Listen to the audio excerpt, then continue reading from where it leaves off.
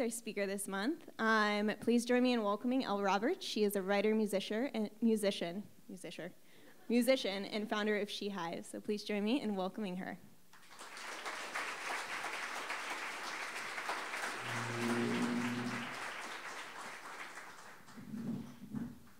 Good morning. Wow, how y'all doing today? Okay, I'm so glad. Thank you so much to Big Car, to Creative Mornings, to all of the incredible partners for having me here today. This is actually my first Creative Mornings, so yeah, I find that a little weird. I feel like I should have come to one first and then done this, but that's okay. We're just gonna do things a little bit out of order.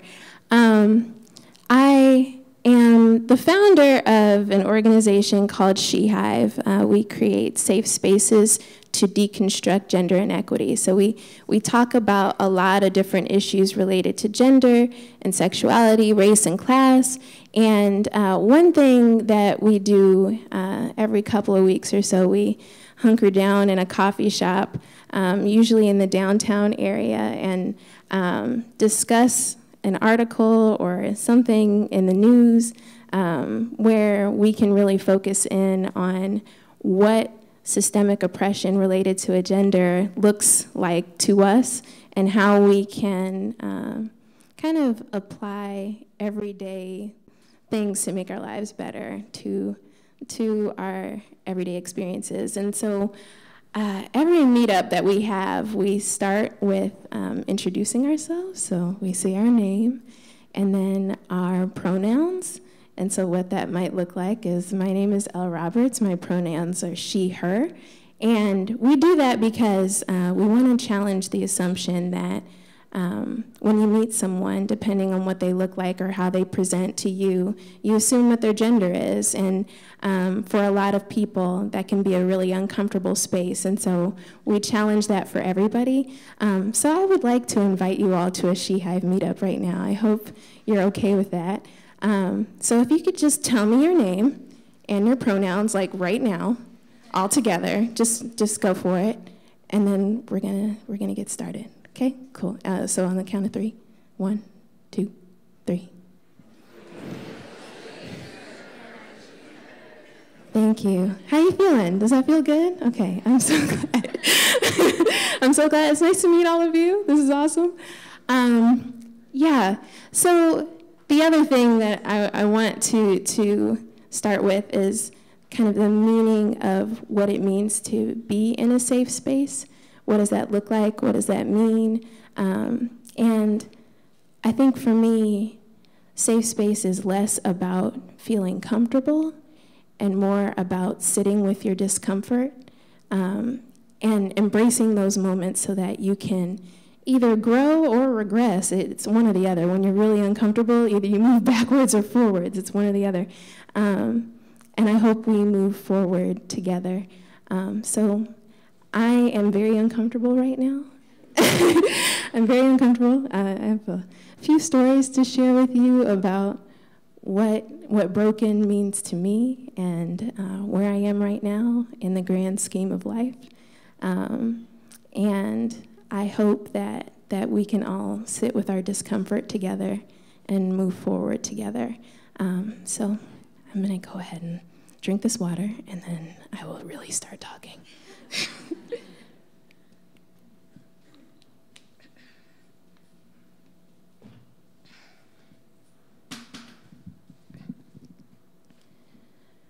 Oh, Sankofa, high on the heavens you soar. My soul is soon to follow you back to yesterday's sun. It will remember me back to yesterday's moon. It will remember me. Rekindle the spirits into tomorrow and high on the wind. Sankofa flies again and again. Sankofa flies again and again. Oh, Sankofa, High on the heavens you soar. My soul is soon to follow you back to yesterday's sun. It will remember me back to yesterday's moon. It will remember me. Rekindle the spirits into tomorrow and high on the wind. Sankofa flies again and again. Sankofa flies again and again. Sankofa flies again and again. Sankofa flies again and again. Thank you.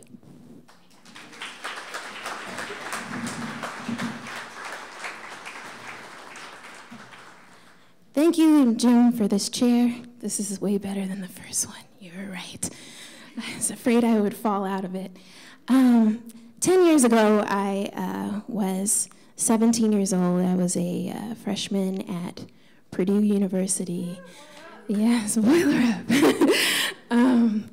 I was a freshman at Purdue, and I don't know if any of you know this, but the school's very big. It's about 40,000 people, roundabout, and the black population is very, very small. Very small. So when you're on campus, you notice it almost immediately, especially if you're a person of color. The black student population kind of wavers between 1,000, 1,500 roundabout. So everybody either knows each other or you do the nod. Yeah, you're friends immediately because you've got. And I spent a lot of time between classes and not getting enough sleep, nearly enough sleep, at the Black Cultural Center. It was a second home for me. It was a place of refuge, and I think it still is for me, and for a lot of black students on campus. And we did a research trip every single year. So my first year, we actually went to South Carolina, off the coast of South Carolina, to a little tiny island called St. Helena. I got to meet the cast of Gullah Gullah Island. Like, it's an actual place with actual people, the Gullah Geechee people, and Sankofa is one of the songs that I learned there. This particular version is by Cassandra Wilson, and that song has really stuck with me for a really long time, ever since then. And the song, it represents, I think for me, one of two symbols. When you see Sankofa, it's an actual West African symbol. And the one that I think speaks most to me, the one that maybe you might have seen before, it's a very large bird flying forward, and it is reaching back. On its wing, it holds an egg, and it's reaching back to essentially go and get it. And what that kind of roughly translates to is it's never too late to go back and get what you've forgotten. And those words have made quite a mark on my life, that it's never too late to go back and get what you've forgotten. I spent quite a bit of time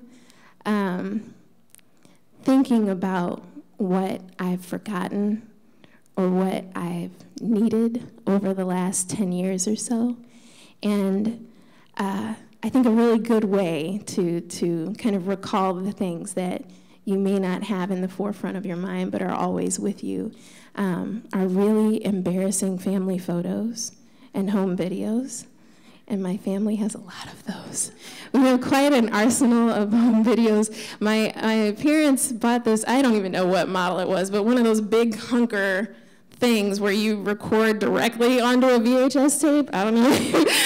So it was a very serious deal. So we have a lot of home videos, and if not for you know, we don't own a VCR anymore. That's totally not a thing. I mean, it is, but it's not. Probably the people in the back have no idea what that is. Like, what is a VHS? Hey, y'all, how you doing? And what my dad did, he got this machine that converts VHS tapes to DVDs. So that's nice. We kind of came into this century. And he sent me a DVD of a home video that I haven't seen in a really, really long time. They tend to break them out when my mom is feeling really nostalgic and wants to like weep about how far we've come and how old she feels. And yeah, it's been a long time. And so I kept this DVD. I hadn't quite watched it yet until a few months ago. And in this video, I thought about showing it to you guys, but that's for me. I will tell you what's in this video. In this video, I'm about a little over 3 years old, real tiny thing, and I am dressed in a royal blue choir robe. It's the finest of choir robes, I think. And I'm with the rest of the children's choir at the church that I was born into, and it was like Sister Act 2 style. It was very elaborate.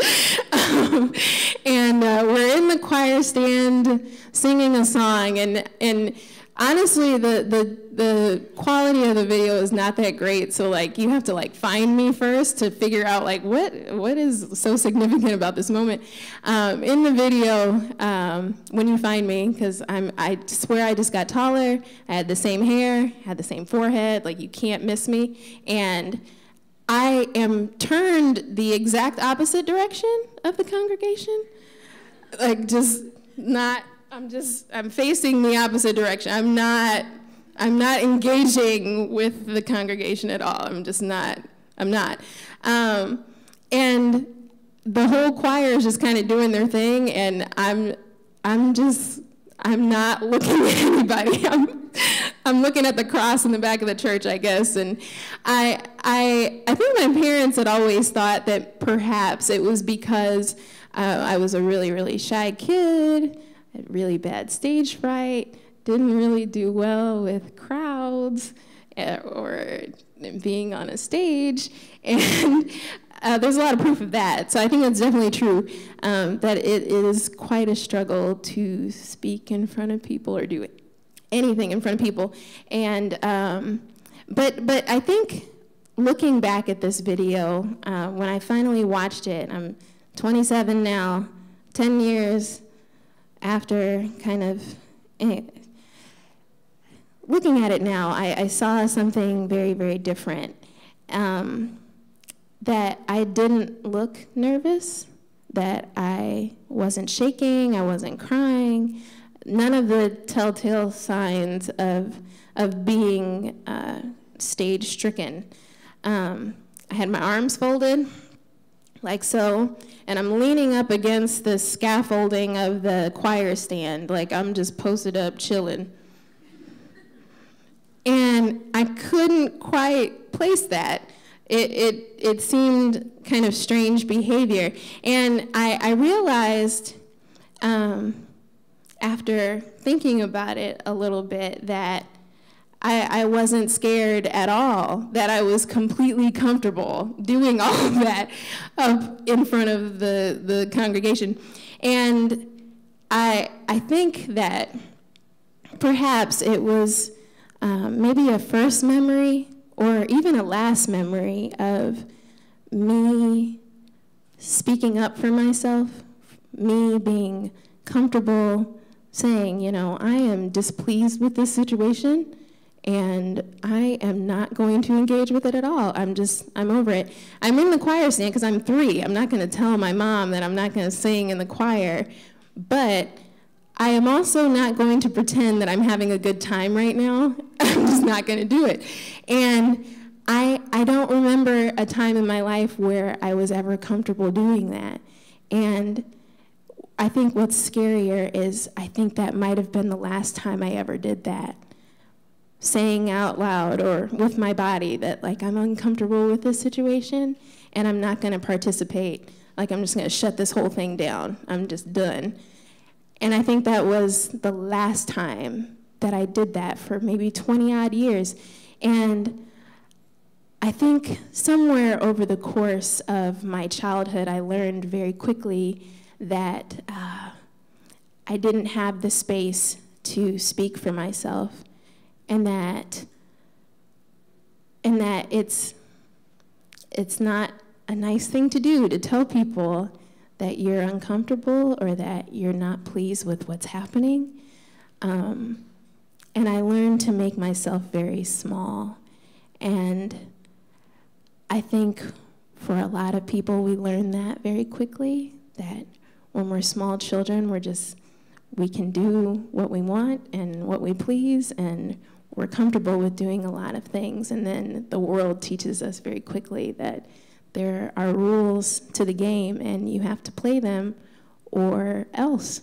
And I don't know what the else is. It's a lot of different things, but or else.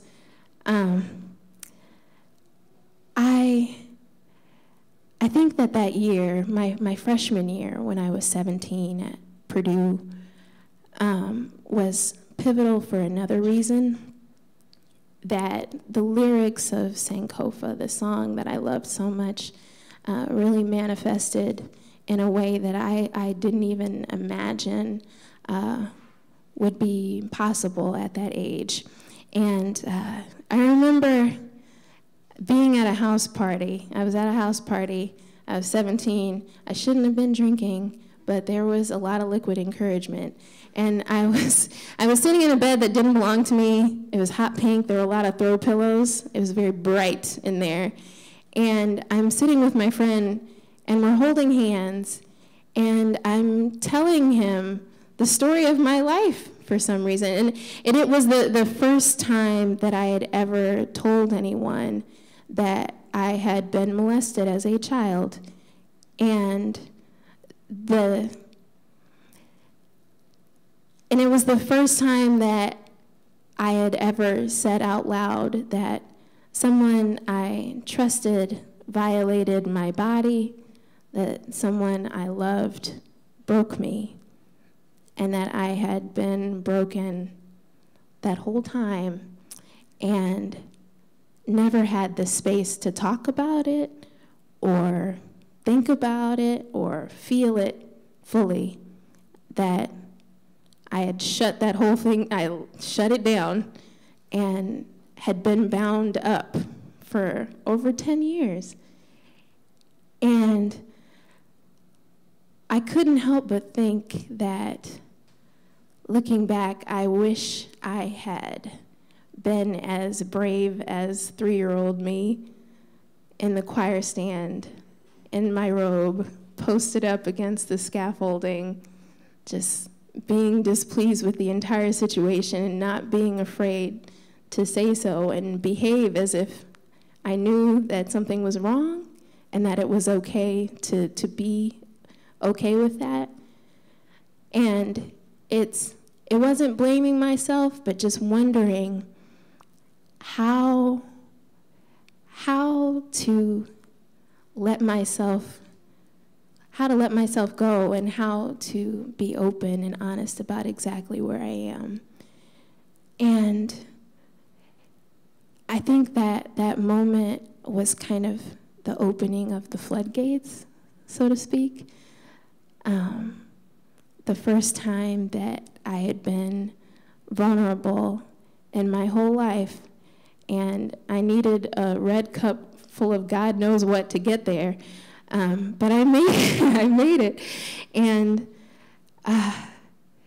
I wanted to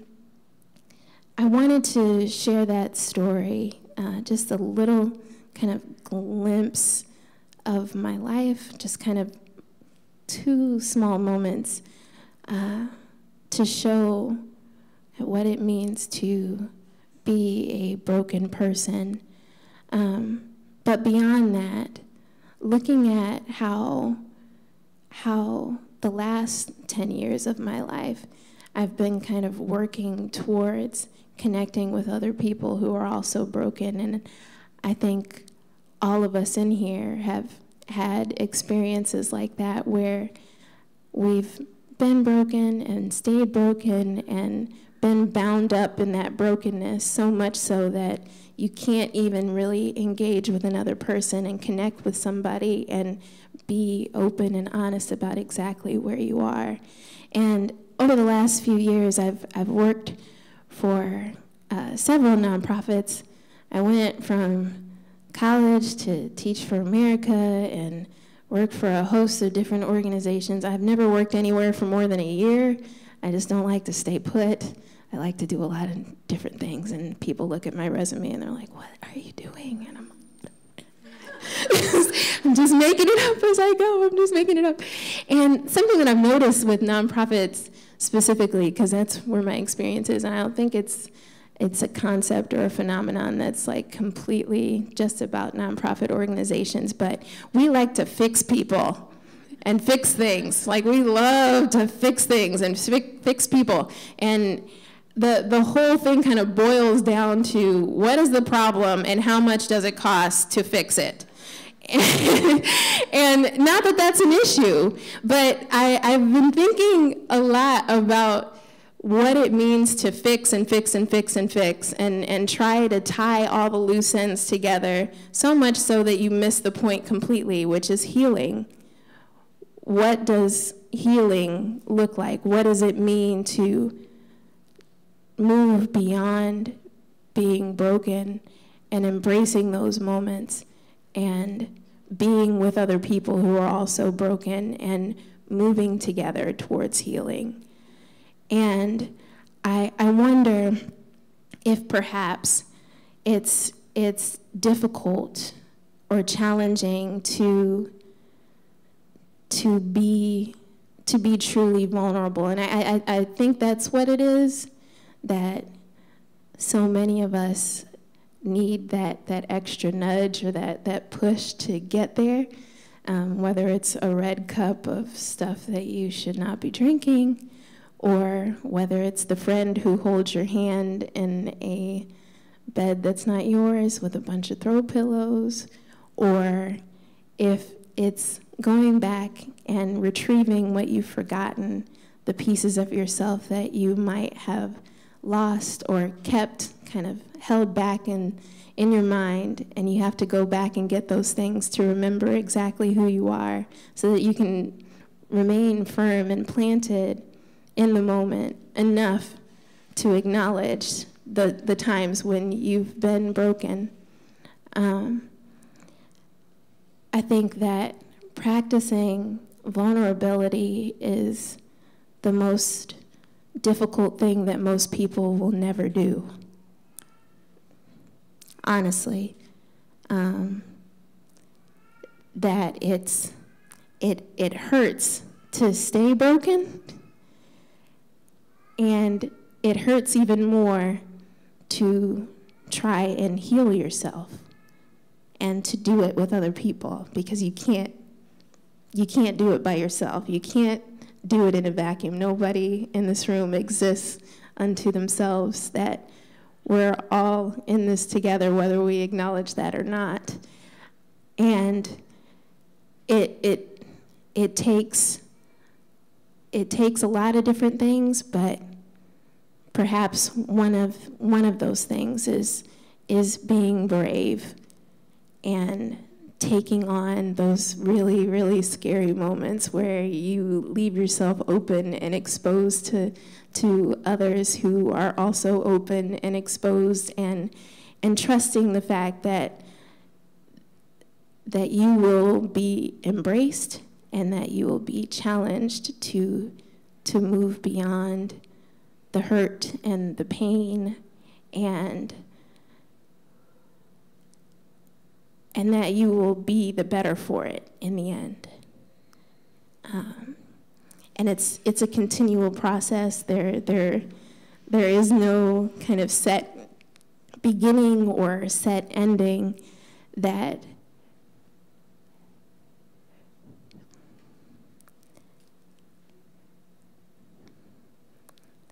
it has to happen over and over and over and over and over and over and over until you die. honestly, it happens over and over and over and over and over until you die. And I think that a lot of kind of where I am today, one of those many nonprofits that I've worked for where I've tried to fix people when I was a broken person myself, which many of us are, that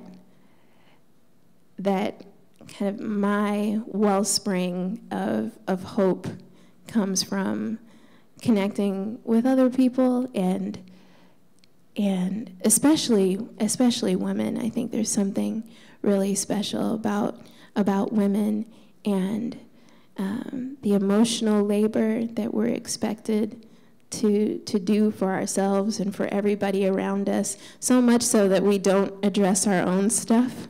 We're always doing it for other people. And one of the things that's happening tomorrow that's kind of an indicator of perhaps my own growth and the community of women that I'm a part of is a show. How many of you have ever been to Women 317 before? Like 2 people. That's awesome. I'm so excited. So the other thing that we do, Shehive, I mean, another one of the safe spaces. So we do the meetups, and then the other thing that we do is called Women 317. And I think there's such a robust arts and culture scene here in the city. And one of the things I thought was missing were the women. You look at the bills for shows and you see a lot of dudes, like a lot of dudes. There's so many men and y'all do all the things, and that's great. But I also know a lot of women who are doing really awesome things, and I felt that we were missing, or that we were there and gone unacknowledged.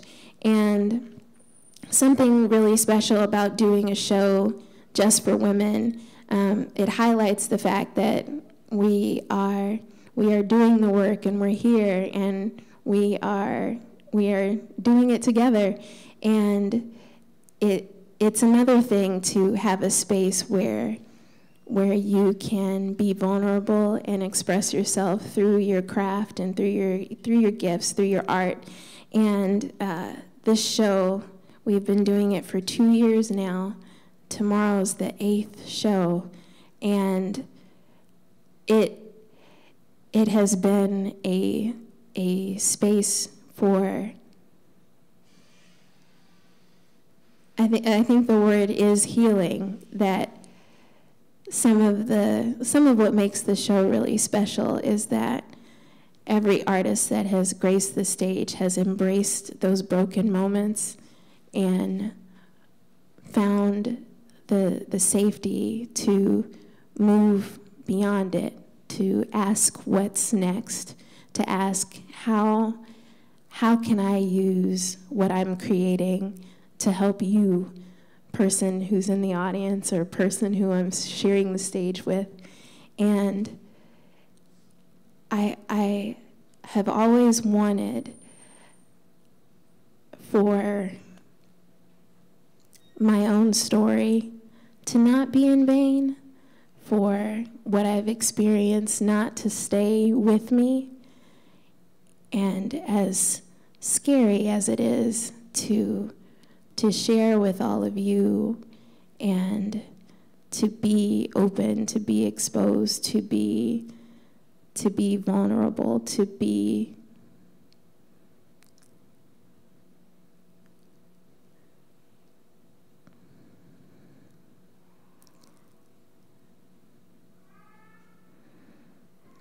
ready for what comes next is all I ever could have asked for. And I hope that today, that sitting in our discomfort together, being in this safe space, being in this really big Shehive meetup, this is the biggest one yet, y'all. Normally it's like 20 people. There's like 200 of y'all. being in this safe space together, that we can move forward together. All of you, when you came in the room, filled out a name tag, and I believe the phrase on it is "one time I broke," and then you kind of fill in the blank, right? I wonder how many of you put down a thing, and I wonder how many of you wrote down something that may have been a little deeper and more personal. I don't know. It's Friday morning at 9 a.m. I wouldn't blame you if you put a thing. I've broken a lot of things before. But what it takes to write something that isn't a thing, that can't be fixed, but has to be healed instead. I want to open the floor,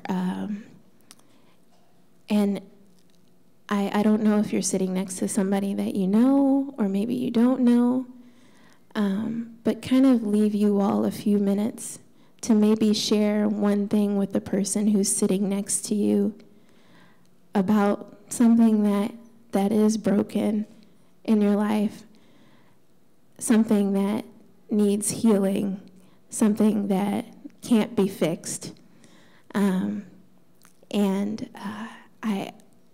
If you feel comfortable sharing, I hope you do.